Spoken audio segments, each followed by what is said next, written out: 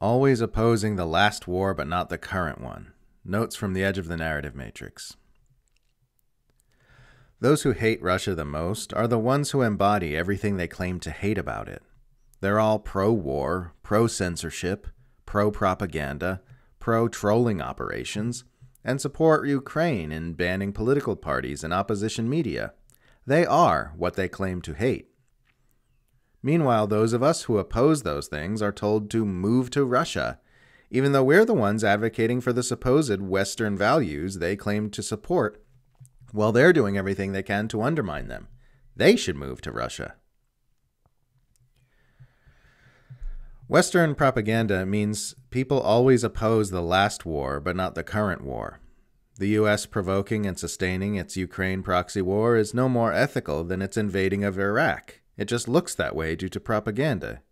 Ukraine isn't the good war, it's just the current war. It is only by the copious amounts of propaganda our civilization is being hammered with that this is not immediately obvious to everyone. In the future, assuming we don't annihilate ourselves first, the propaganda will have cleared from the air enough for people to see clearly and realize that they were lied to. Again. The U.S. indisputably deliberately provoked this war. The U.S. is indisputably keeping this war going.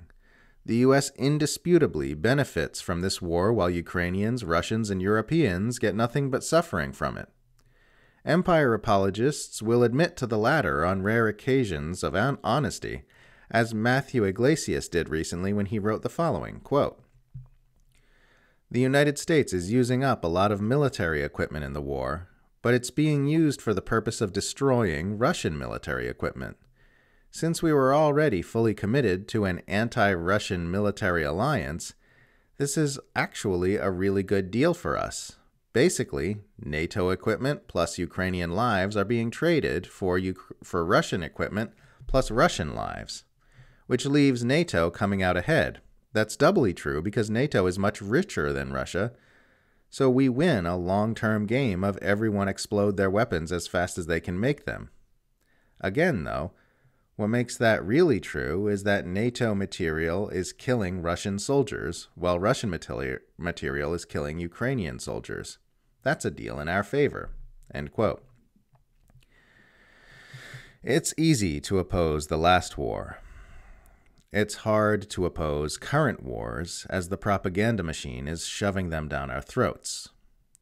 Everyone's anti-war until the war propaganda starts.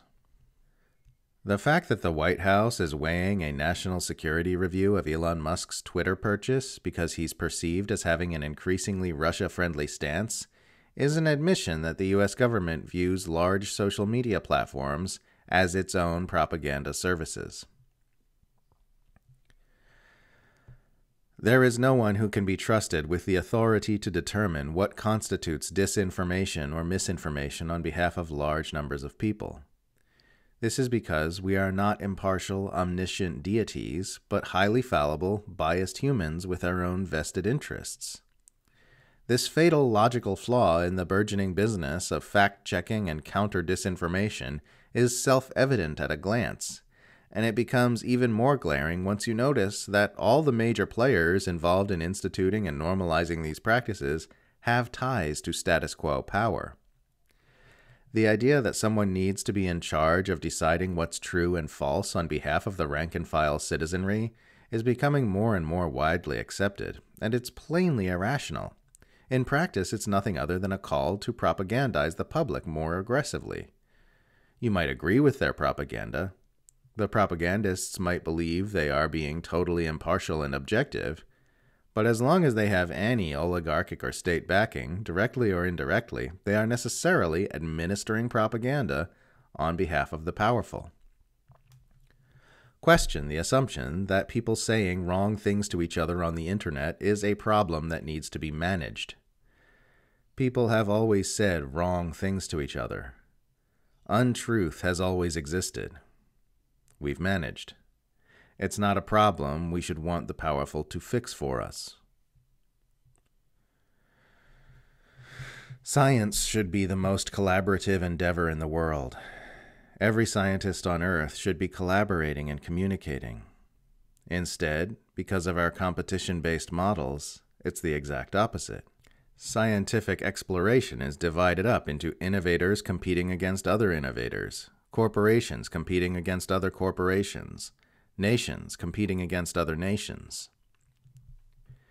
If we could see how much we are losing to these competition-based models, how much innovation is going unrealized, how much human thriving is being sacrificed, how we're losing almost all of our brainpower potential to these models, we'd fall on our knees and scream with rage. If science had been a fully collaborative worldwide hive mind endeavor, instead of divided and turned against itself for profit and military power, our civilization would be unimaginably more advanced than it is. This is doubtless. We gave up paradise to make a few bastards rich. It's not too late to have this, of course. We could still abandon our competition-based models for collaboration-based ones and create a paradise on Earth together. We've just got to want it badly enough as a species. A collaboration-based society, where everyone gets what they need, wouldn't just eliminate the inefficiencies and obstacles created by competition. It would free up the brainpower of our entire species to devote itself to innovation and discovery. As Stephen Jay Gould said, "I am somehow less interested in the weight and convolutions of Einstein's brain than in the near certainty that people of equal talent have lived and died in cotton fields and sweatshops."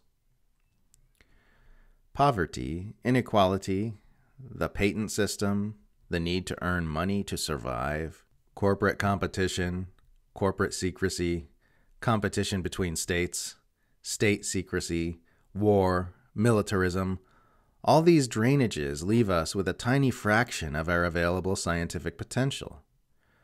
Overcoming the existential roadblocks we've set up for ourselves in our near future is going to require a tremendous amount of brilliance, and we won't have access to that brilliance until we become a conscious species and move from competition-based models to collaborative ones.